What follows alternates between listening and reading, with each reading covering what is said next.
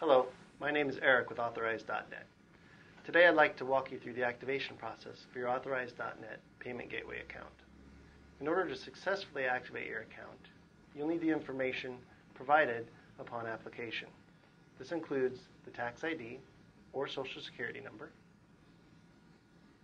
the banking information and credit card information in order for Authorize.net to bill you on a monthly basis, as well as the name, address, title, phone number, and email address of the account owner.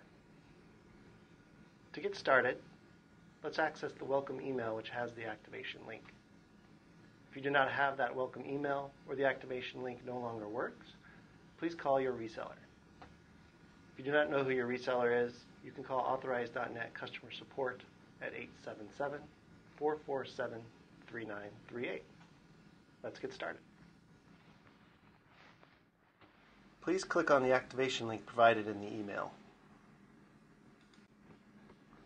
First, you will need to enter the tax ID or Social Security number that you provided upon application. Then select Continue. Please verify that the user information listed in the fields is correct. This will be the account owner and principal contact on the account, and will be the only person that has full access to the account to make updates. You will now be asked to create a login ID and password. Please review the requirements when creating your login credentials. Next, you'll be asked to create a secret question and answer.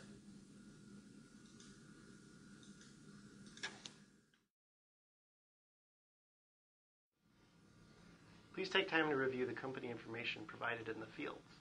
The required information is marked with an asterisk.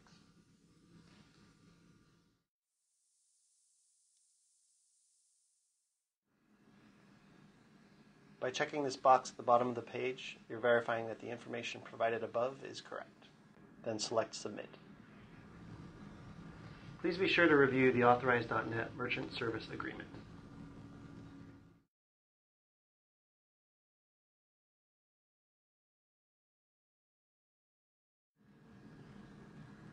You can also review the fees associated with your Authorize.net Payment Gateway account.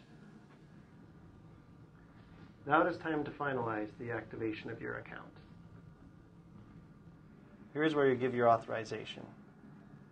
Please enter your name as well as the tax ID or Social Security number and select the box below.